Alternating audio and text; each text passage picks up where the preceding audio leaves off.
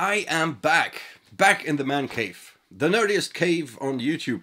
And now, since I am back, I was checking on my K40 Laser to see how he is doing. And sure, some screws are still missing, the high voltage power supply still makes dangerous hissing noises, and the cooling broth still looks like something you would only see and smell in a sewer. So perfect for today's project.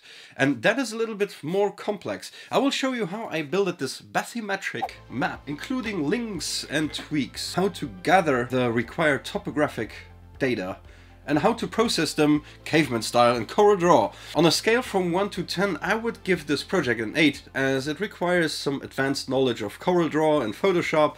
So as for in my case, besides a K40 unit, a bandsaw, and optionally an airbrush. A complete list of tools and materials, so as the links, of course, are in the description below. So let's get started with the most complex part, creating the layout for this piece. Now, to get started, we need several things. Of course, we need a map and we need data. We need the data of the ocean depth. In the jargon, I think it's called bathymetric data. So it's the same thing as topographic, but it's underneath the ocean surface. I found the site scribblemaps.com that comes in pretty handy. You make a free trial account. It's an awesome site. You can do awesome stuff with it. This works as same as Google Maps. So you have your card and you can zoom in. And in my case, I want to go ahead with the island of Key West down in the Florida Keys. So I zoom into that island. Now, we have the island, but of course, we need to remove everything that is not useful in our case. So we need to remove the street names and all of that. So down here, we go and click on Custom, and we have this little menu that shows up. So for labelings, we don't need any labels at all, so we undo all these. Geometry, we of course need the roads, because it's supposed to be a map. We will add some street names later, but we do that after we vectorized the whole thing. So for now, I just need the roads, the water, and here we have some colors, and that comes in quite handy, because when we invert this, you see that we have a nice dark contrasted map. So this will be pretty easy to cut out or to vectorize. Now, when we close this and we would export this, it of course gives us watermarks, because in my case I'm just running a demo or a trial version. And also the resolution isn't high enough because we have to vectorize all those little streets. So what I do is, or what I did is, I zoomed in and took some screenshots. For example, this one, I pressed the screenshot button on my keyboard, and I imported that to Photoshop or to Corel Draw. And then I go ahead and I did the next one, and then I stitched all this together, multiple pictures, to have a quite high resolution of this island and the street map. Now, when I go ahead here and I go to Corel Draw, you see this is the finished result. So I stitched this together out of like 7 or 8 different screenshots. So we have a quite nice resolution here to work with. Now we have our full resolution picture here, and if you have seen my videos I made about Corel Draw, how to vectorize something, you can check them out if you don't know what I'm doing. Quick and easy. You have your bitmap, or this is in this case a JPEG. I click with the right mouse button on it and I go to Trace Bitmap. Now we can scroll around here. Maybe we go ahead and zoom out a little so we have more overview of what we're doing. Okay, so I think I will stick with 60 here. So I go to Save the Trace Result. Now I go to Corel Draw. I delete this. And I open my file again. Now as it is vectorized, we can simply open it. We don't have to import it. Trace result map. Okay, so this is vectorized now, and what we want to do is we need to separate this now. We need to separate the contours, everything we want to cut out, from everything we want to engrave. So I will select the whole thing. I click with the right mouse button. I go to ungroup, so everything becomes a single layer again. And now I deselect everything, and now I start by holding down the Shift key, by selecting everything I want to be cut out later on.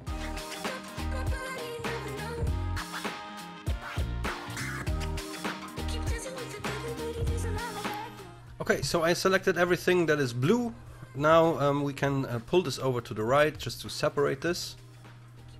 So we create our cutting layer. So I select everything, I group this, I do the same thing here, I select it, right click, group.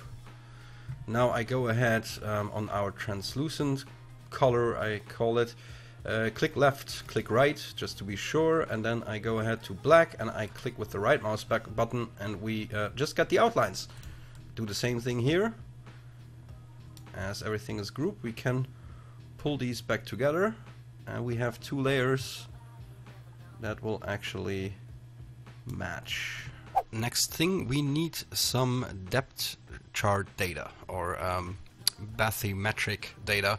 So it was pretty hard to find a site where you can do that for free, and I found one which is a contour map creator, a pretty awesome webpage, especially for what we are doing here. They ask you for a little donation if you use it. I really recommend of helping these dudes out because it is pretty awesome what they do here. Now how this works is you zoom down to your object, you click inside of the map, just click on it with the left mouse button and it will give you this little indicator here. You do that a second time and it will draw a rectangle around the area you want that map to appear. Click on get data, so it gets the data from this area and you see that we have our shorelines here.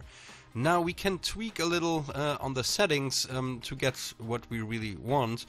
In my case, what I use is the custom levels. Let's say -1 meter, so everything that is below 1 meter will be displayed here. Now, to extract these data, we could go ahead and use the actual elevation data and paste it in some sort of software.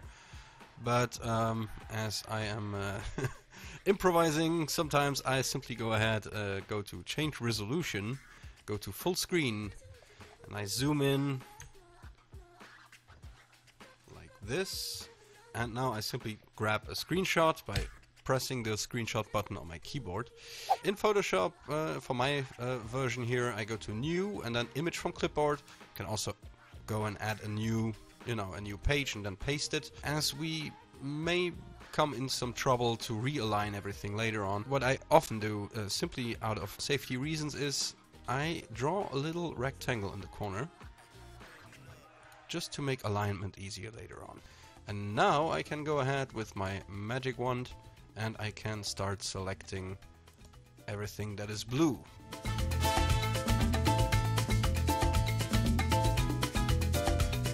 You can now see that there are some spots where it did not work that well. That's not an issue because now I click on the right mouse button and we go to grow. Grow just grows our selection a little bit and you see that now everything blue is selected. I saw when I was browsing and searching for those pages where you can get these contours from that different sites have different results. So when I show you here, this one is contours axis maps. So let's try of using some data from this by just taking another screenshot and import this to Photoshop. There is our layer. I put this to the top. So okay. And now here on the right hand side you see opacity. I set this down and make it halfway translucent so we can match this to the other map we already have. Now we have all our layers together, including some more or minor details. Now we go ahead and save these. So we go back to Corel Draw. And now we go ahead and import our contours here. We need to vectorize these again. So same procedure, select one of them, click right mouse button, trace bitmap. Okay, so we have our 3 layers here and now we select all of them. Oops, our 3 layers. And we move them over to our map. Next thing we need the scale of the wood we're gonna use. And for me, I bought a pack of plywood, 4 or 5 pieces that are 210 by 297 millimeters. So I go ahead, select the rectangle tool, and I will draw a rectangle over here, and then I go ahead and put in the size up here.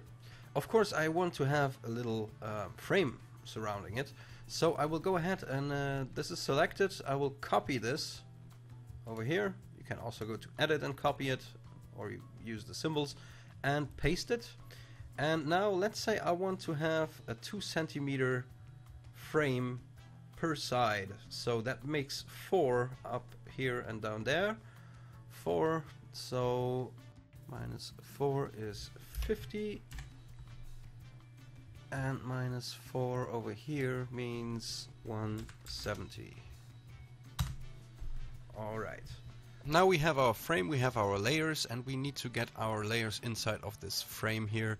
To do that, there is a pretty simple thing to do. Just select all of the layers, not the frame, of course. And yeah, then we go to Effects, Power Clip, Place Inside Container. And we have this arrow here, and now I click on that container or on the frame, and it puts it inside of the frame. Now we have to rescale this, and then we go ahead. We have our outside frame, which is the actual wood size. This is about how it looks. Now we can go ahead and add some little details here and there. We can add some street names. We can add maybe the logo or the writing of Key West here, and maybe a little compass in the corner.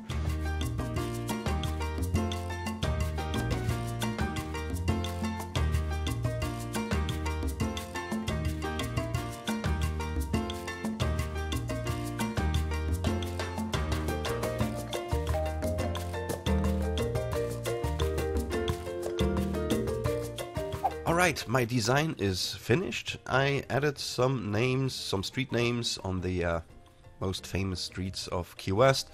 I added a little Key West sign here, my compass, and now I have a whole bunch of layers that I have to pull apart to be able to modify this to be cutted out with the laser.